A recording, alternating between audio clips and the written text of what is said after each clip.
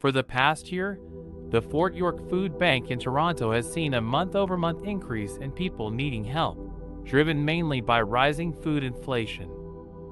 The registered charity is now serving over 3,200 people a week and needing to increase its purchasing budget to keep up with the demand. The situation is worse across the Greater Toronto Area, where the Daily Bread Food Bank and other local food banks have all seen a dramatic rise in need. CEO Neil Hetherington estimates they currently spend between $1.5 million and $1.8 million a month on food alone, and prior to the pandemic saw between 60,000 and 65,000 clients per month. That number has now doubled. A recent video of a long line at the Fort York Food Bank has been viewed more than 2 million times on social media and has brought attention to the fact that household food insecurity is an urgent issue among Canadians.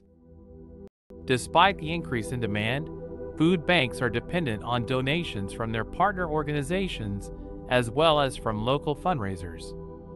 So what is causing the demand to rise exponentially? Food inflation has undoubtedly been one of the predominant factors.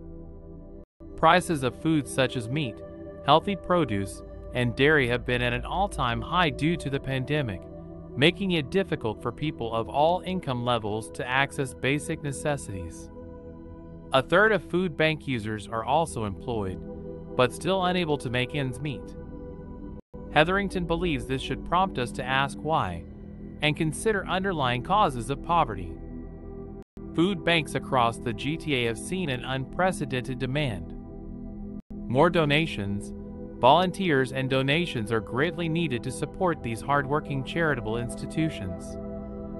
The people of Toronto can come together to help those in need by raising awareness and donating whatever they can to food banks.